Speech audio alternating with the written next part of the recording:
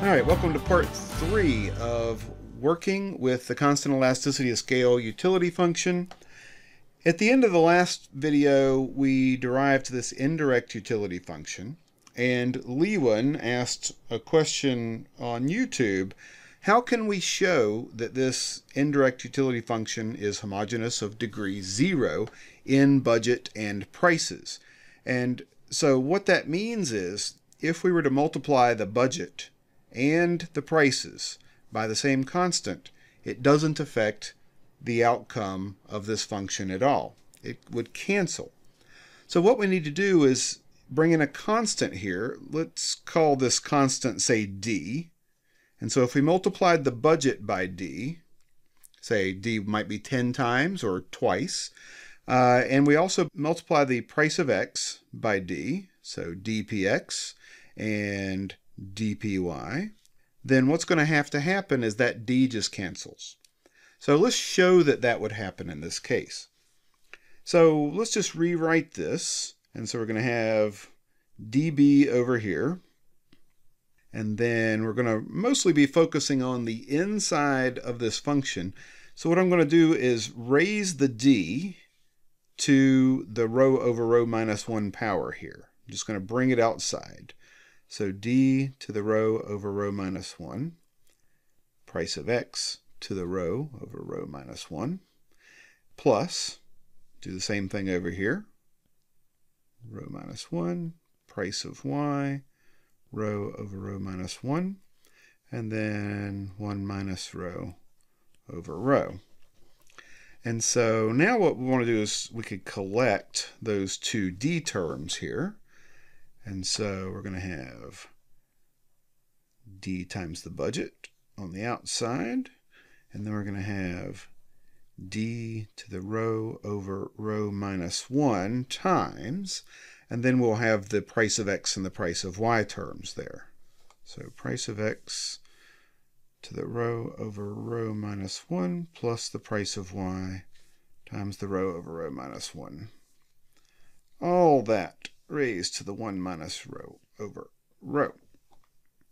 Okay, and so now what we want to do is see what happens when we take this term and we want to bring it outside the parentheses. We're going to have to raise it to 1 minus rho over rho. So let's just work on that part and see what happens when we raise it to that power. So d to the rho over rho minus 1 raised to the 1 minus rho over rho. Well, what's going to happen here is we see when we raise a power to a power, we multiply those exponents. And when we multiply, let's just write the exponents here just to be really clear that everybody sees what's going on here. Right? So we're multiplying those two fractional exponents together.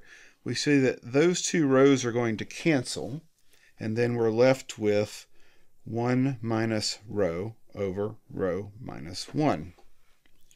Now, how can we simplify 1 minus rho over rho minus 1? Does anybody see? Yeah, that is just equal to minus 1. Now, why is that? Just in case you don't see that, we can always reverse the sign here. So suppose we want to reverse the sign of the 1 in the numerator. Well, what's minus 1 times 1 minus rho? Right, now you see it, I think, right? Well, minus 1 times 1 is just minus 1. Minus 1 times minus rho is plus rho. And so hopefully you can see there how we can rewrite this, but then we're going to have this minus 1 left over. Long story short, what we're going to have here is we have this dB, d times the budget, and when we bring this d outside, it's going to end up being d to the minus 1 power, because when we collapse those powers together and we simplify it, we just get d to the minus 1. And then we're still going to have all this stuff on the inside here, right? The price of x and the price of y. Rho minus 1 plus the price of y. Rho minus 1 to the 1 minus rho over rho power. And so, of course, this d and this d to the minus 1 power, those are going to cancel each other. And so this is how you can show that this indirect utility function is homogeneous of degree 0 in prices and budget. If you multiply both the prices and the budget by the same constant, it does not affect the result of the function at all. Okay? So I know that was a really quick little video here, but hopefully that'll help you see how you can do this kind of manipulation to show that something is homogeneous of degree 0. If I skipped over something, or if you have any further questions, please let me know. Otherwise, this is Dr. Berkey signing out, and I wish you the best of luck in all of your studies, guys. Bye-bye.